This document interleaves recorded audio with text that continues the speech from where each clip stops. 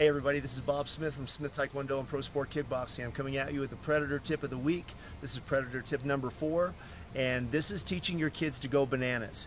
Too often as parents, we want to prepare the road for our children.